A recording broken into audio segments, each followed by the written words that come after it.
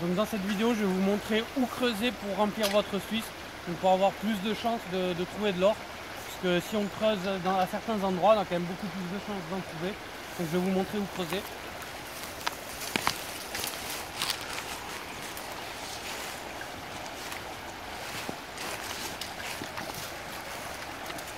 Donc là par exemple, on est dans une petite rivière. Alors là c'est assez bien parce qu'on a toutes les configurations qui sont dans ces petits endroits. Donc en général on a la rivière, tout droit, sans plage de gravier, plutôt profonde en général, donc c'est pas le top pour aller creuser. Et ensuite là on voit, alors on a un petit virage qui continue et on a une plage de gravier. Donc comme vous savez peut-être, l'or c'est un métaux plutôt lourd. Donc ce qu'il va avoir tendance à faire, c'est comme les cailloux, il va suivre, avec le courant, il va suivre la ligne la plus rapide. Et là si on part de là-bas, la ligne la plus rapide, ça va être l'intérieur du virage pour aller là-bas. Donc l'or, elle va faire le chemin exactement. Là on voit exactement les cailloux, et ils ont fait exactement ce chemin. Ils sont tous déposés ici. Et on voit bien que sur le tour, il y a beaucoup moins de cailloux. Donc déjà, on voit que tous les dépôts lourds vont être ici. Qu'est-ce qu'il faut dire d'autre? L'intérieur du virage et derrière le caillou.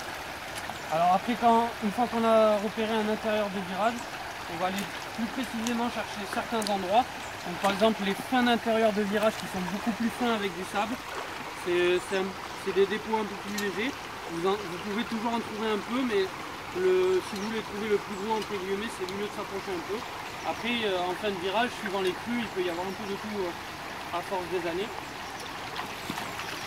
Donc, par exemple, là sur une plage comme ça, on s'imagine toujours en tant que paillette.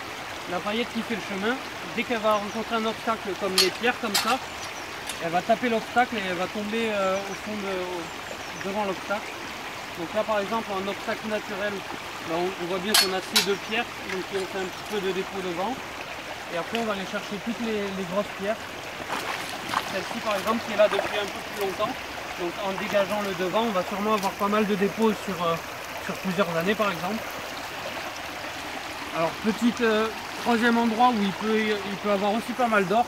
Alors là on le voit très bien en face par exemple, ça va être dans les racines. Parce que la rivière existe depuis plusieurs milliers d'années. Donc c'est pas parce que l'eau est là aujourd'hui qu'il y a 100 ans elle n'était pas beaucoup plus haute ou beaucoup plus basse. Et il faut savoir que les racines c'est un excellent piège à or. Donc en général ce qu'on peut faire c'est aller gratter au pied des racines. Donc là c'est en extérieur de virage, c'est pas spécialement, mais souvent vous pouvez trouver des configurations de racines comme ça à l'intérieur des virages. Donc là c'est pas trop le cas ici.